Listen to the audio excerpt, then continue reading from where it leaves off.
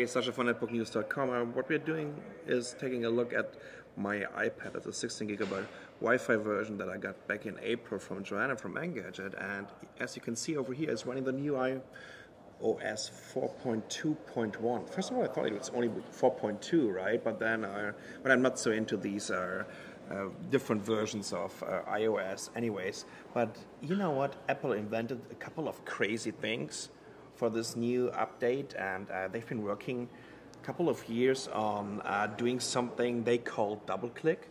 So when you're doing a double click, look at this, something is happening. Doing a double click on your home button, and there's a new bunch of icons on the bottom showing up, and this is something they call multitasking. Multitasking means you can use a couple of apps in the background. They're still running, well actually not really, they're getting in a kind of freeze mode, but a couple of apps are still running. For example, over here, your Skype, right?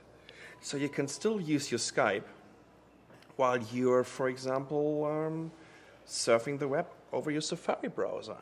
So we have the double click, we have something called multitasking right now, that's brand new, and they also tweaked the search engine a little bit. So for example, if I'm typing in netbooks over here, let's do this, and you can see it's not only giving you a couple of suggestions for Google, but it also tells you how many times it found this term on the website that is open in the background. So that's absolutely amazing.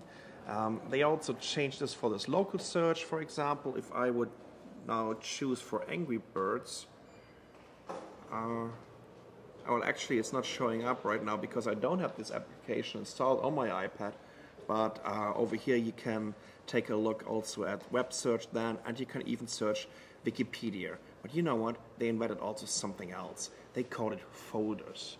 Really cool little invention.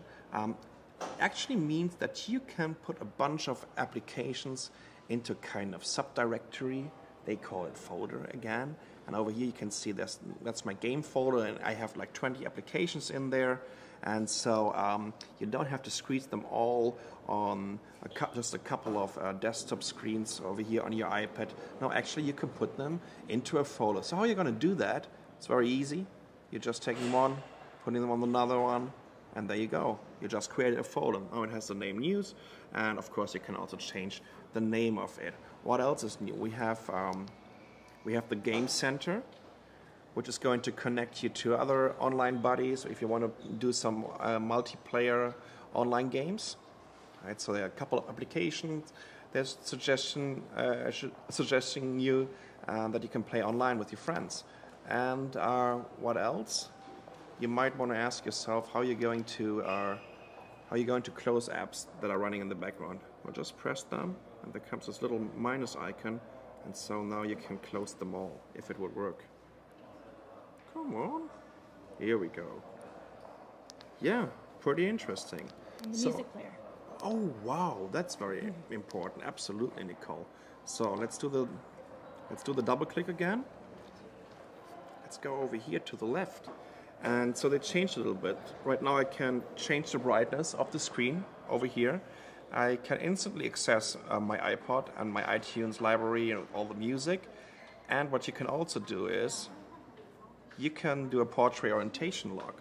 But then you're asking yourself, hey, they had this fancy button over here on the side. What they're doing with it right now, because I'm using the software button.